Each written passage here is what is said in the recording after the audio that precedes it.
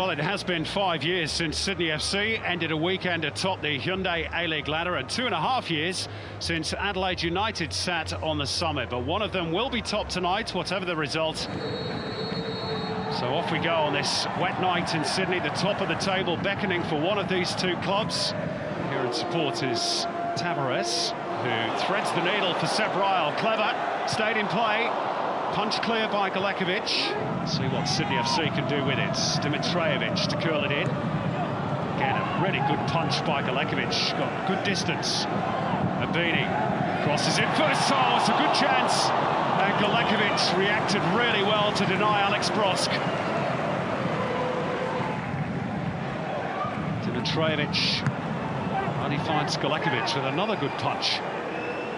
Back in it'll come though from Dimitrijevic, along the deck this time, and Janko had a swing at it. Adelaide survived for the moment, back in by Abini this time. It's like pinball in there.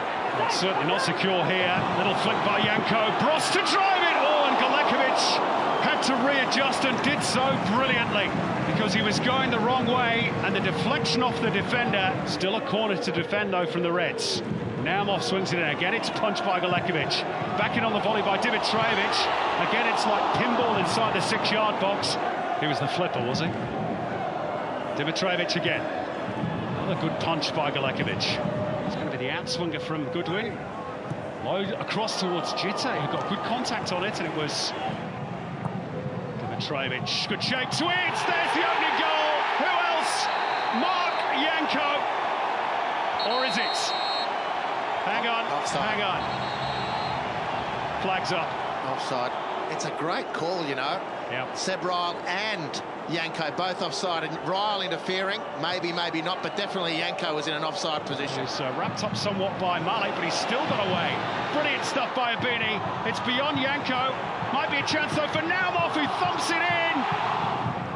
And he's denied them again, the Reds custodian. Well, Naumov did excellently. Might not be too long in coming though. Here's Abini again, who's raced clear. Oh, another great stop by Galekovic. And again, it's Alex Brosk who thumps the ground in frustration. They've had one ruled out for an offside flag. What can they conjure up here? Dimitrijevic puts it in. Galekovic again gets a fist of the ball, and he's been collected as well. I think Fatih was offside on that occasion. Assistant on the near touchline's copying it from the Adelaide players, but it was Chris Beath who decided, the referee. Tin by Pekovic, when Galekovic spilled it for the first time tonight, and there was nobody inside him to take advantage. It's a great release from Galekovic.